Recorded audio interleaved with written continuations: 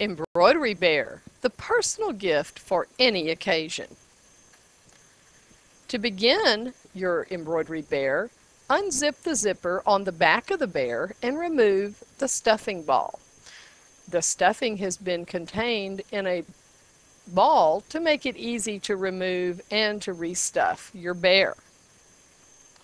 Mark your bear for the position of the embroidery to assure an accurate result. Here we have used a piece of blue painter's tape.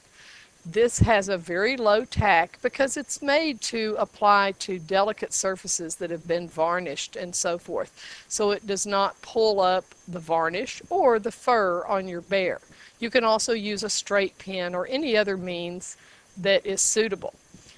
Trace the placement of the embroidery to assure that it's where you want it to appear. Remove the tape or other marking method. Apply a piece of water-soluble topping and begin stitching. We recommend use of a mid-weight water-soluble topping so that it doesn't break down as easily as a lightweight water-soluble topping and will prevent the pile from coming up through your stitching more effectively.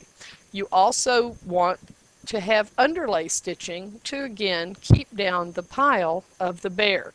This image shows detail of the underlay stitching that holds down the fur.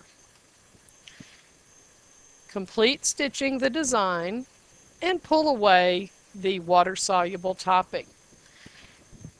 Use steam or water to remove any remaining water-soluble topping. Replace the stuffing ball and add a ribbon to give the huggable gift of a personalized embroidery bear.